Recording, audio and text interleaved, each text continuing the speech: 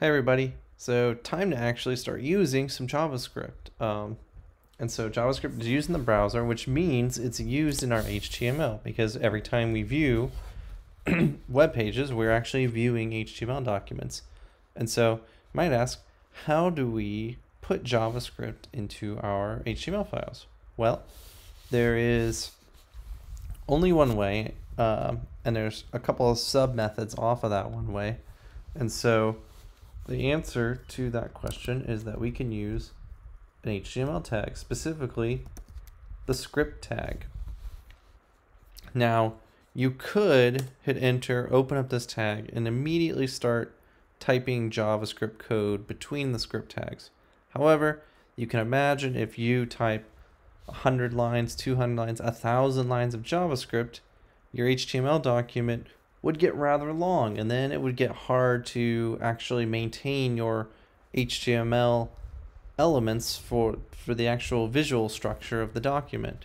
And so while you can do this, that's not the way I'm going to want you to do that in the class. And we're going to actually, when you submit any homeworks, if you put your JavaScript code in an open script tag like this, I will take points off. What you should do, and it involves very little effort, is add an attribute to the script tag called src, which stands for source. And what you can do here is name a file that you're going to link to this document. So if I type script.js, what this says is, in the current directory that my HTML file is in, look for this script.js file and link it. So currently I don't have that here in my my workspace. However, I can add script, if I can spell, script.js, and that will link it to my document. Now, a little bit of warning, this only works if they are in the same folder. So when I mean the same folder, if I open this up, in a window on my computer, I should see my HTML and I should see my script basically side by side. It doesn't have to be side by side, but here in the same folder. If they're, if it's one level above or in a different folder on my computer and the files are in different folders, then that's not going to work.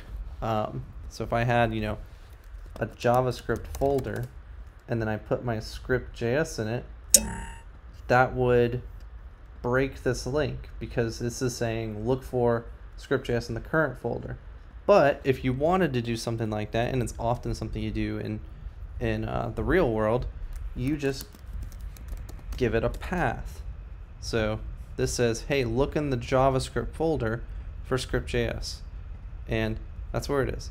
But this is going to be a simple enough example, so I'm going to take it back out and put it there. So remember, to link your JavaScript, you're going to use the script tag, and for almost everything you should do it, unless you're doing some really short like practice examples, you should link your JavaScript with an external file. So thank you for watching.